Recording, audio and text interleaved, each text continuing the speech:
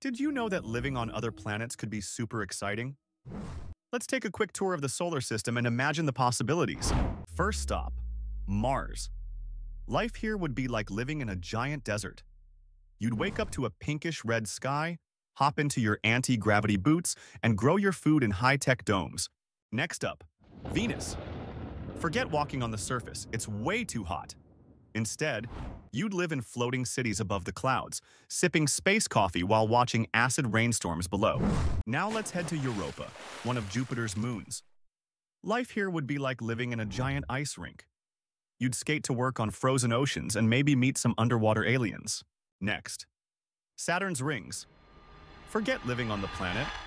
Why not live on the rings? You'd float around in zero gravity, surrounded by glittering ice particles. It's like a cosmic dance party 24/7. Now let's visit Titan, Saturn's largest moon. Life here would be like living in a sci-fi movie.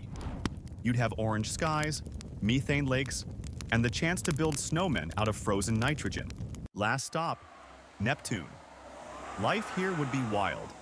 You'd surf on supersonic winds and live in floating cities above the stormy atmosphere. It's like a never-ending hurricane party. So, which planet would you choose to live on? Let me know in the comments. Until next time, keep dreaming big and exploring the universe.